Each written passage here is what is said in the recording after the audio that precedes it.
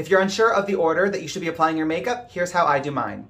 First off, moisturizer to prep my skin. Then I go in and do my brows. And next up, I apply my foundation with a damp beauty sponge. Then I apply concealer with a mini beauty sponge. Then I go in with my translucent setting powder with my sponge that I used in the beginning, and I bake my under eyes and set the rest of my face. After setting powder, I move on to bronzing, and I will bronze and sculpt my face. Then I top it off with some blush. Afterwards, I give my face a nice misting of my setting spray.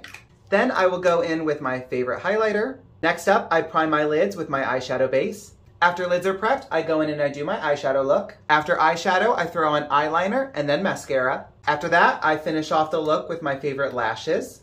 To bring the look all together at the end, throw on your lipstick of choice. And lastly, we go back to setting spray just to lock this entire masterpiece into place, and you're good to go. Hope this helped.